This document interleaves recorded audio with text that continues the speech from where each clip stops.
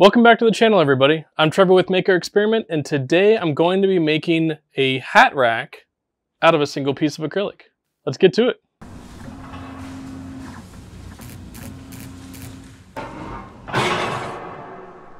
For this project, you're going to need a sheet of black cast acrylic. This one is 12 inches tall by 24 inches long. You don't have to have that size. It all depends on how big you want to make the hat rack itself. You're going to need a heat gun or something to be able to heat the acrylic up with to bend it, and a pair of gloves just to be safe because it will get really hot and you just don't want to burn yourself.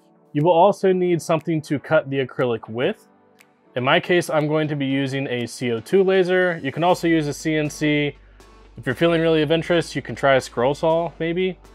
I'm also going to be adding my logo to this design. There are many ways to do this. I'm actually going to just engrave it because I'm already putting it into the laser, but you can do it with vinyl lettering or you can paint it on.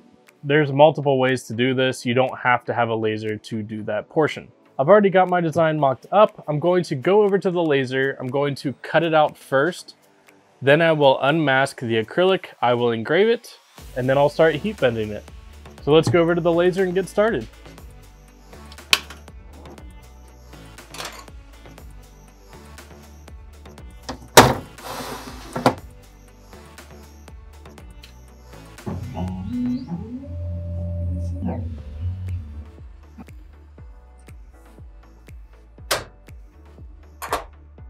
For the cutting process, I leave the paper masking on to help protect the face of the acrylic from having any kind of marred surface.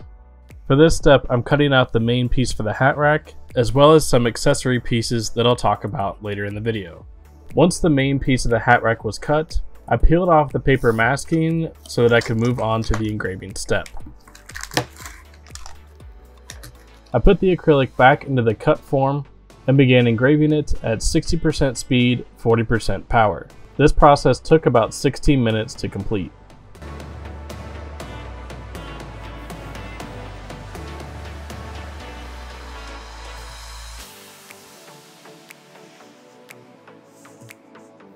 I've machined the acrylic for the hat rack. Now what I need to do is go through and heat bend each of these tabs that are hanging down that will become the hooks. I'm gonna have to do this in two parts because I plan for it to be kind of an L shape where it comes up.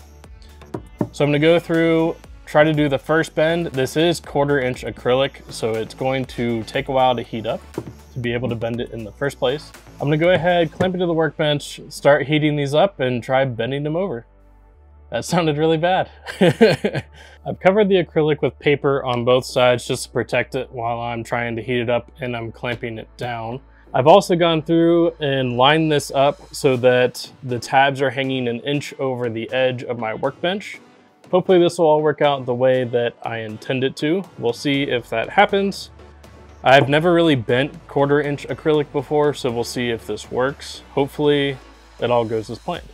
So I'm gonna go ahead, clamp these pieces down, start heating up the tabs, and then try to bend them over one by one.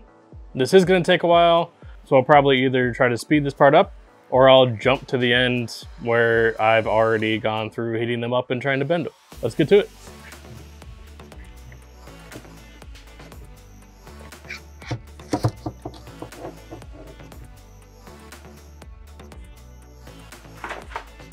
I started by using the heat gun to heat up each tab to be able to bend it over.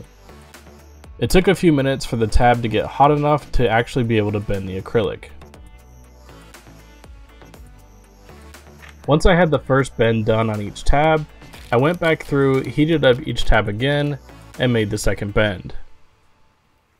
The trick that I found to this was to make sure that it got hot enough to bend easily. Don't try to force it, and be patient while you're bending to make sure that you don't crack the acrylic. While you are bending the acrylic, as soon as you let go of it, it starts to come back to its original shape. So you have to hold the acrylic in place until it's cool enough to be able to hold shape without you pushing on it. The heat bending did take a little longer than expected. Part of that I think is just because this is 1/4 inch thick acrylic, so it is going to take quite a bit longer to heat up than some of the thinner stuff. But here is the final product. So this is intended to be a hat rack. So some of these hooks are bent a little bit further than others. So I'm going to go back and just bend a couple of these a little more, just so that they're a little bit more even. It's a little bit difficult to get them all to be even without making a specific jig for this. I was just using the edge of my workbench, but I'm gonna go ahead and tweak these and then we're going to hang it up. I did forget to mention that I made some extra rings. So the intent of these is that they will hook on to the hat rack, and then I can hang things off of these as well as a hat. I've also made one that I'm going to bend into a hook that will basically be a second hook underneath. So I'm gonna go ahead, bend this one, and then I'm going to hang this all up and fill it up. I have the hook made. I have the actual hanger ready to go, but I need to hang it up. I didn't add any holes, as you see, to just drill directly through the acrylic. What I actually wanted to do was use these snap tight fittings. So the way these work is I will glue this clear piece onto the back of the acrylic. Then I will attach this white side to the wall, and basically they just come together, and when you push them, they will click into place, and it's a secure fitting. You just need to make sure that you get the correct weight rating for these. So I think each of these supports maybe a pound or two. So I'm gonna use at least 4 of them and hang it up to the wall. To attach these, I'm going to be using Weld On 4. It's just an acrylic adhesive because this is an acrylic piece as well. And you want to basically bond them together. So I'm going to take the tape measure. I'm just gonna measure out the overall length.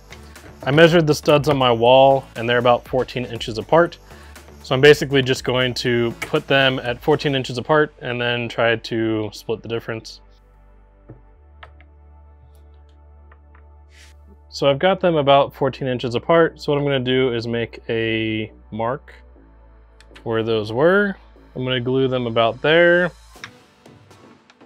So basically I'm just using the needle point, putting it on the seam of where the acrylic meets, and then just holding it there long enough to bond.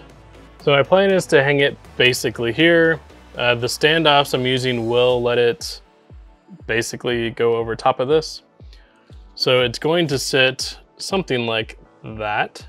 I'm going to find where I have the acrylic piece, try to line it up the best I can, make sure that this is as level as I can be, given, you know, the fact that I've bent this. But once I have it, if I push, you'll see little tiny dents where these pieces were, because these pieces have a tiny point on the back. So I'm gonna go ahead, drill those out, put the anchors in and hang it up.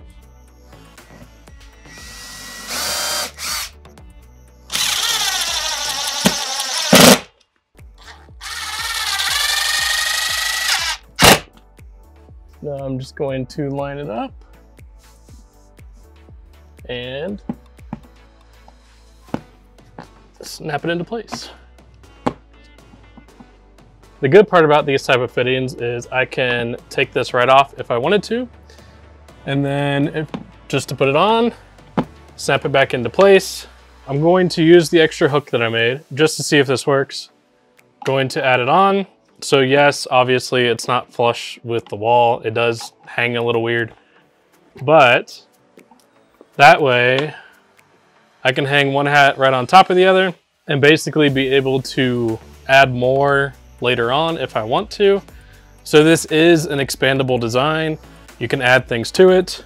I've also made some rings that will attach to this so that if I wanted to use like a hanger. So for example, if I wanted to hang my glasses, I can put them underneath, hang them on one of the hooks, and then I can put a hat over top, and it's all kind of just right there.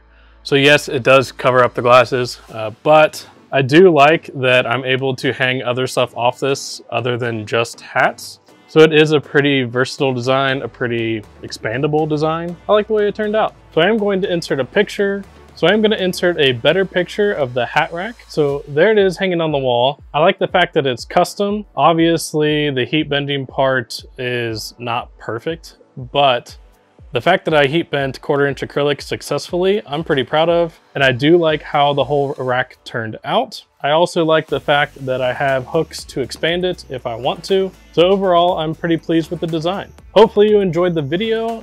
Be sure to give a thumbs up and subscribe to the channel to check out new videos coming out each week.